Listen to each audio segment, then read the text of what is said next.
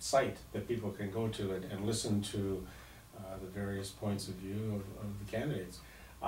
Looking forward to having you come back again at least a couple times in the next several months, as again we try to turn this into more of an awareness program of the issues and of what the candidates see as the challenges and the obstacles moving forward, so that when the general public goes to vote in October, that they are an informed group of voters, that they, when they're having discussions over coffee with their neighbors, that they are sharing things about the issues that show a better understanding of what we're dealing with in the next few years. And I think so far it's been going well, and it's because people like yourself are taking time to come in and talk.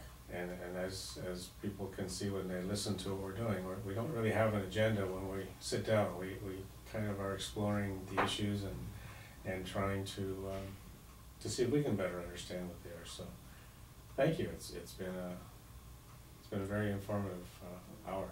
Yes, well, thanks for having me, and I'm looking forward to the rest of the campaign. I think about September the 1st, the campaign will go from 0 to 60 in 5 seconds. Real fast, yeah, real fast.